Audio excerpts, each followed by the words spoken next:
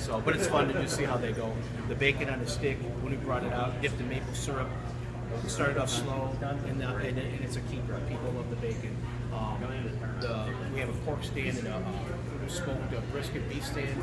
Those sandwiches going. It's a keeper. So you get a nice scoop of mac and cheese. You get a beef brisket sandwich, and it's like a complete meal. So.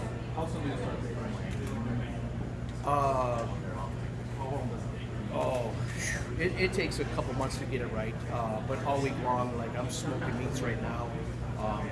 We'll be working through the whole weekend, through the holiday and everything, getting ready for Monday, and then just every day. We're always a day ahead, so it's not 24 hours, but it's close to it. We smoke through the night. All of our meats are smoked 18 hours through the night. We come in the next day and pull them out and start processing them. But it's